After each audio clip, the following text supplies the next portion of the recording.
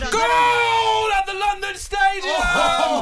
I tell you what, I'm sorry to interrupt your wonderful saying here, Kwaku, but how about this for a scoreline? It's West Ham 1, Manchester United 0. Julian Lopetegui has come in for some big criticism this season, but he made 3 changes at half-time. One of the players that came off the bench was Somerville, and after 73 minutes, Somerville has made it West Ham 1, Manchester United 0. And I would say one thing, I know Eric Ten Hag gets stick. I know he's... Oh, and a chance for Newcastle! Oh, Isak should have scored! A ball gets played in on the left-hand side. Isak gets up, but it's cleared off the line. The West Ham goal is really, really good play down the right-hand side. Jared Bowen with the ball in. Danny Ings, also just off the bench. The ball gets played to Danny Ings from a Bowen cross.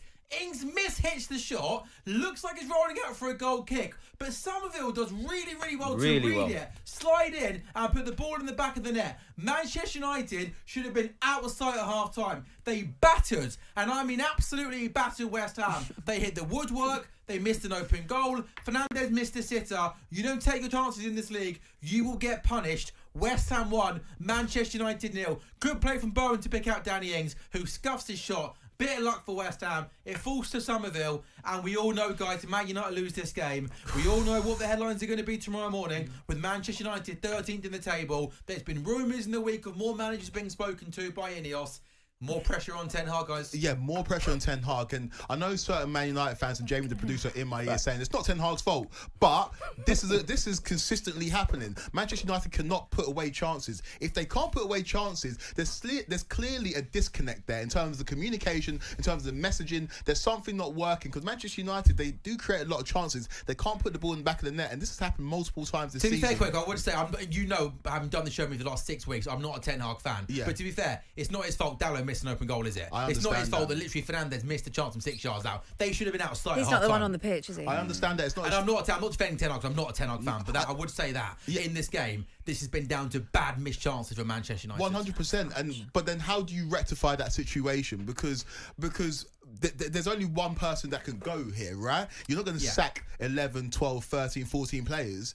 The manager's the one variable that can change and hopefully make a As a manager, it's always your fault. Yeah, for sure. Yeah, the onus is on you. And this is the West Ham side. Let's not forget, without their best player, Mohamed Kudus, who's serving the 3-match suspension, if they manage to hold on, which looks unlikely with a corner that's come in, is falling to the edge of the box, Garnacho, can he get the ball back in? Snuffed out by the West Ham defence. This is a Manchester United team, or a West Ham team, without their best player. And this is a huge, huge result for them if they can hold on at the London Stadium. Because West Ham, we do know the fans can turn. And if they would have lost against the Man United team at home, then this match could have got very, very toxic, or the atmosphere could have got very, very toxic. But as it stands, West Ham are in for a huge, huge 3 points. Another chance there, though, for Manchester United. Ball whipped in from the left-hand side. It was Højlund who got up. The keeper was in no man's land, but Højlund just couldn't direct his header goalwards. Martinez now with the ball across goal, but looks like, again, West Ham are going to clear their line. So it's West Ham 1, Manchester United 0. Crysencio Somerville with the goal for West Ham. 76 minutes played there. United have scored. Yeah, a goal at London Stadium.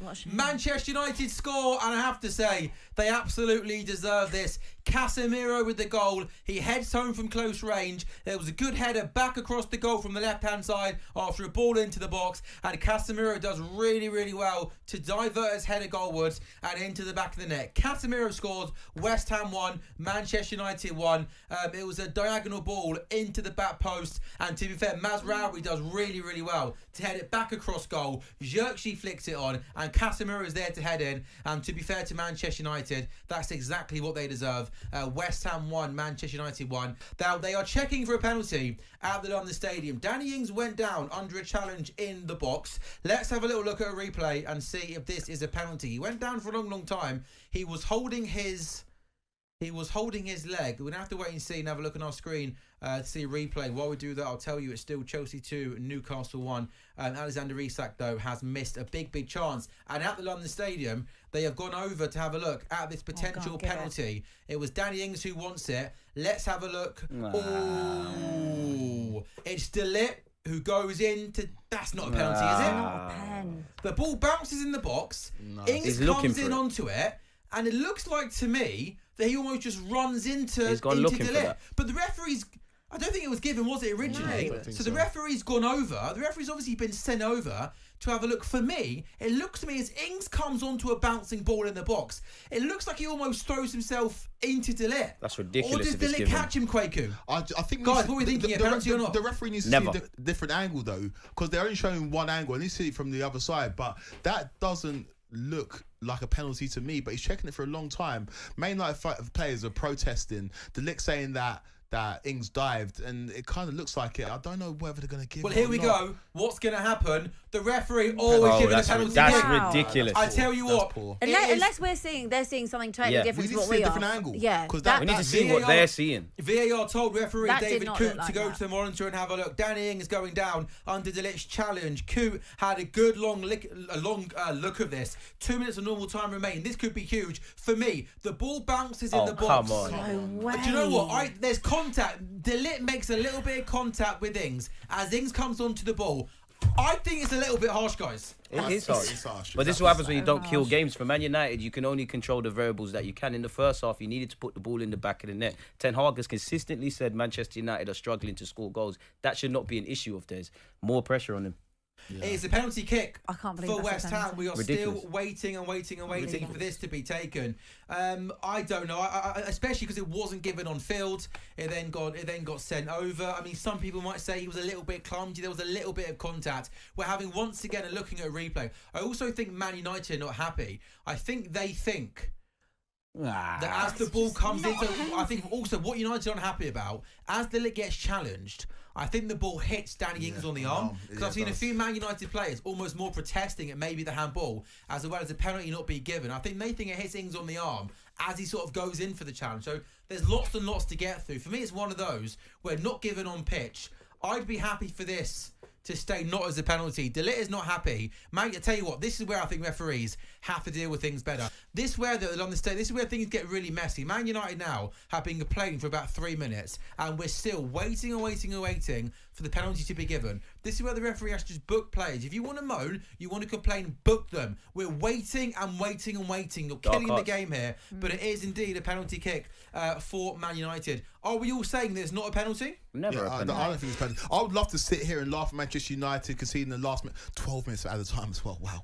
I would love to sit here and laugh at Manchester United and say, yeah, that was a penalty, but come on, man. I think it's so soft. That's ridiculous. not a pen. That's not a pen. Jared Bowen has the ball on the spot. This was Dubdale Sakako, Lopetegui versus Ten Hag. If this ball goes into the back of the net, it would be a huge 3 points for Lopetegui and West Ham. It'd be back-to-back home wins, and goodness me, it would absolutely put the pressure on Ten Hag. Jared Bowen steps up. Jared Bowen scores. Onana goes the right way, but Jared Bowen puts the ball into the back of the net. Onana went to his left. It goes straight into the bottom corner. And I tell you what, Kwaku Afari, relief for Lopetegui, and for Ten Hag, the pressure mounts. The pressure does mount, and we thought Man United could have turned the corner. Results in recent weeks, but that is a dagger at the death. I say at the death. We've still got another 10 11 minutes to go. But yeah, well taken penalty from Jared Bowen. De Ligt is still protesting. He thinks it's harsh. We think it's harsh. Man United now have a big job to do to salvage a point in this game as opposed to chasing 3. So no matter the way you look at it, Man United will have dropped points this weekend unless they can turn things around in a dramatic fashion at the London Stadium. But the pressure does mount on Erik Ten Hag. But when has the pressure not been on Ten Hag over the last 18 months? Can you blame Ten Hag for this performance, for them not finishing their chances and giving a penalty that is very, very contentious? Not specifically not for isolated today, but this is a continuous theme now. On AM, on DAB, via the talkSPORT app, and on your smart speaker. talkSPORT.